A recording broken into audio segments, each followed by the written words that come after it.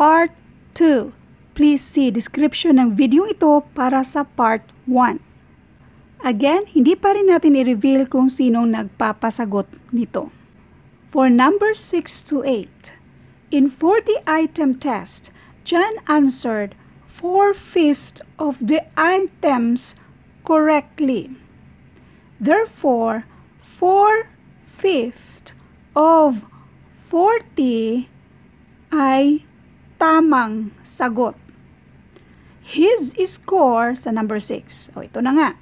His score is, so yun na yung score niya. 4/5 of 40, yan yung score ni John kasi nga yan yung answered correctly. So, 4/5 of 40. 4/5. Ang of multiplication yan, i-multiply mo lang sa 40.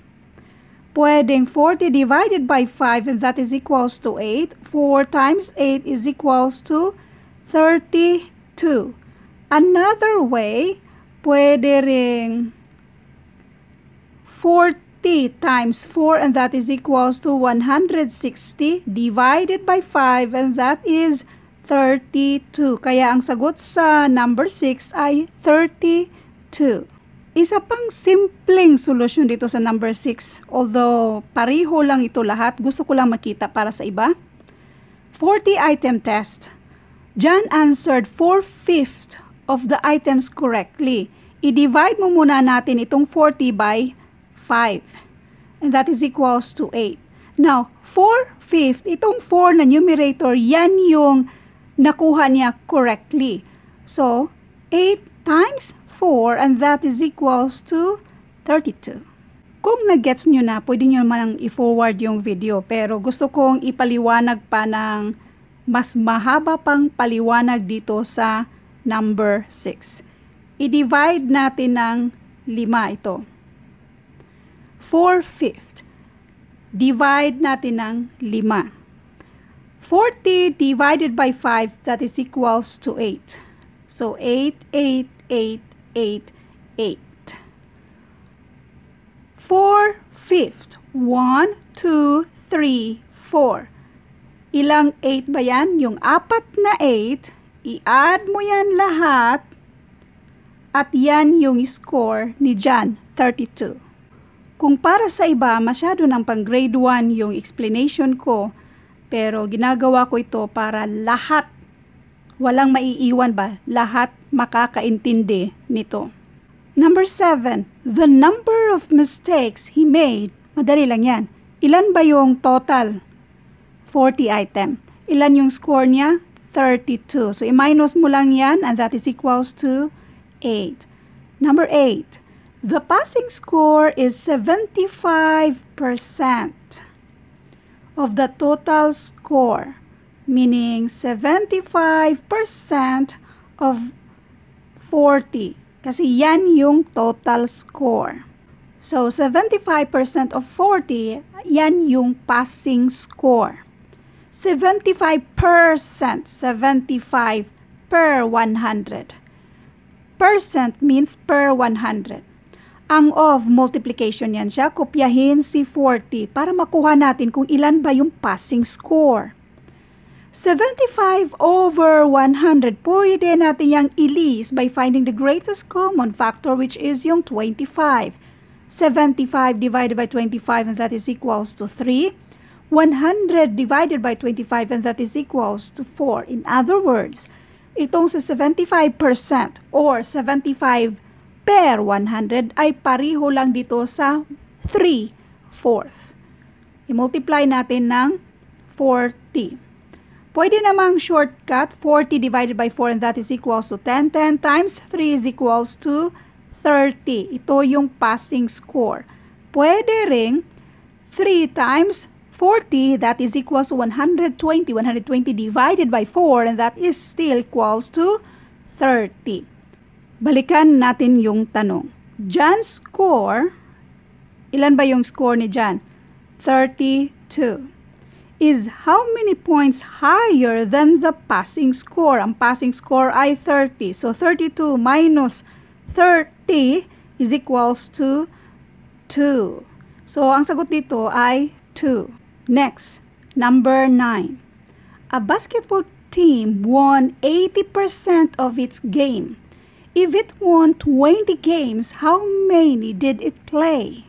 Ito mga ganitong klaseng tanong. Marami din ganito sa civil service exam. Now, kung sa AFPSAT naman, huwag niyo i-memorize yung sagot kasi malay nyo, hindi naman ito talaga ang lalabas. Pero, kahalintulad nito. Para mas lalo niyong maintindihan, i-revise natin yung sentence. Ano nga ba yung 80%? Yan yung mga napanalan. Ay, hindi ko talaga siya napanalunan. Mga napanalunan. So, yun na nga. 20 is 80% of yung total na nilaro nila. Yung total na nalaro nila. Okay, let N be the total na nalaro ng team nila.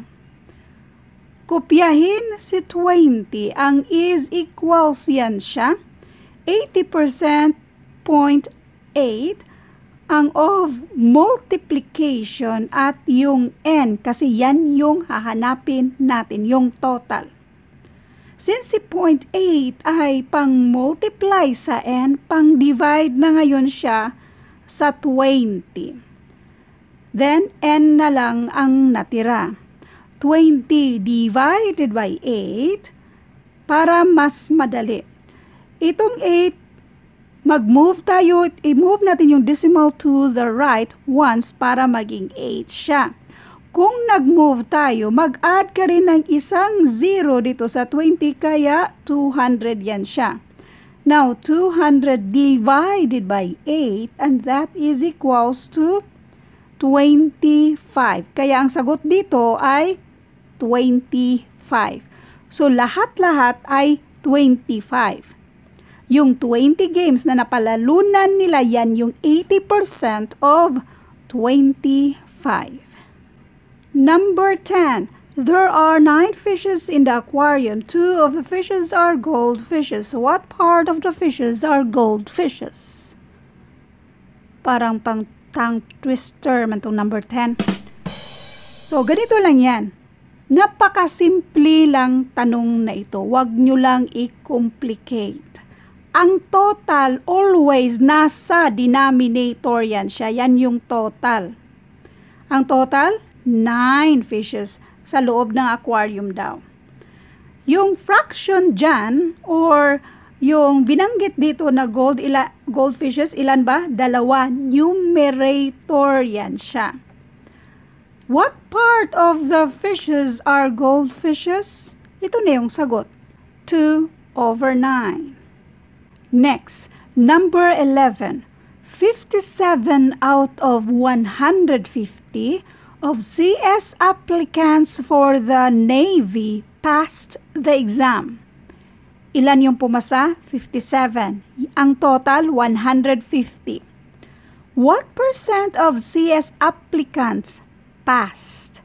Ang total, lagi yang nasa denominator. Ang pumasa, 57. 57 over 150. Yung nasa denominator, yan yung divisor. So, i-divide natin. 57 divided by 150. Ilang 150 ba sa 57? Wala man. Kasi dagdagan na natin na isang 0. Pero bago tayo magdagdag na isang 0, yung decimal na yan, i-align natin sa taas. Now, 570. Ilang 150 ba yan? Mga 3. 150 times 3 and that is equals to 450. Mag-minus tayo. Magdagdag pa tayo na isa pang 0. Ilang 150 ba sa 1,200? 8 yan siya. 8 times 150, that is exactly 1,200. So, meron tayong 0.38. Ang tanong, what percent? Si 0.38 38. I-move lang natin yung decimal twice to the right. Lagyan ng percent sign. So, ang sagot ay 38%. Dagdag kaalaman lang sa mga nalilito. Point 38 ay pariho lang sa 38 over 1, 2, 1, 2 over 100. So, 38 over 100 ay pariho lang din sa 38% kasi ang ibig sabihin ng percent ay per 100. Next, number 12. Alin sa mga sumusunod ang may pinakamalaking halaga? After sa decimal point. Okay? Ito yung decimal. After dito, dun ka titingin sa pinakamalapit sa decimal point. Now, tingnan natin sa choices. Lahat ay 3 na nasa pinakamalapit sa decimal point. Next. 7 at 8 yung pinakamalapit sa decimal point. Ang 8 yung mas malaki dito. 8 ay higher yan sa 7, kaya ang sagot dito ay letter C. Gawa tayo ng isa pang example. Kung saan dito ang mas pinakamalaki. So, 3, 4, 6, tapos 2. Lagyan natin ng 999, 999, 999. Pero itong 0.6 ay 0 lang at 1. Saan dito ang mas may pinakamalaking halaga? Tingnan ang nasa pinakamalapit sa decimal point. Ang malaki dyan ay 6. Kaya ito na yung sagot. Isa pang example para mas lalong maintindihan ng iba. Halimbawa, ito ay 8. Ito naman ay 8, 1. Ito ay 799.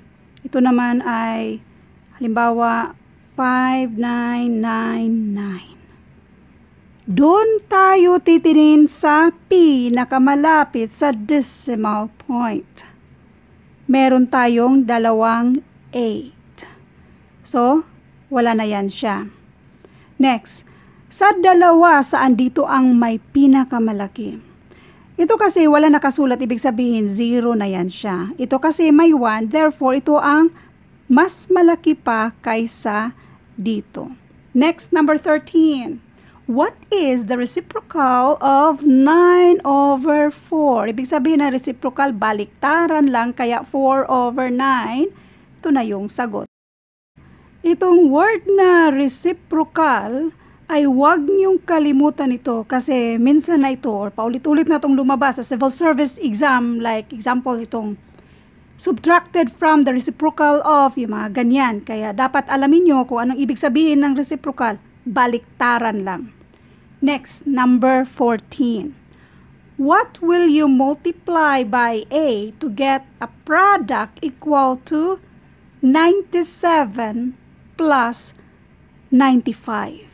Ano daw ang i-multiply natin sa 8? Let n be that number na hinahanap natin na mag-equal sa 97 plus 95. So, i-add mo na natin si 97 plus 95. So, this is 12 carry 1, 92. Now, i-keep natin si n dyan para ma-isolate si n since si 8 pang multiply sa n, pang divide na siya ngayon dito sa 192. So, n is equals to 192 divided by 8. Ilang 8 ba sa 19? 2. 2 times 8 equals 16. 19 minus 16 is equals to 3. I-drop mo yung 2. 32 divided by 8 is equals to 4. 4 times 8 is equals to 32. Therefore, yung hinahanap natin ay 24. Yan yung i-multiply natin sa 8 para ang product niya ay pariho sa 97 plus 95, which is 192. Next, number 15. What is the square of 39? 1 second or less than 3 second, sagutan nyo na ito. Kasi sa choices naman, isa lang yung ending, 1. Ano nga ba ibig sabihin ng square of 39? Or 39 square? That means 39 times 39. Now, kung ganito i-vertical natin, 9 times 9 is equals to 81. Yung last number na yan na 1, nasa ones placed yan siya. Sa choices, yan lang naman ang may 1. So, yan na yung sagot. Pero kung gusto nyo, i-detalye-detalye natin yan. So, this is 27 plus 8. This is 35. Then, 27, 9, 10, 11. So, i-add natin 1, 12 carry 1. This is 1,521, which is pareho lang din dito sa choice letter D.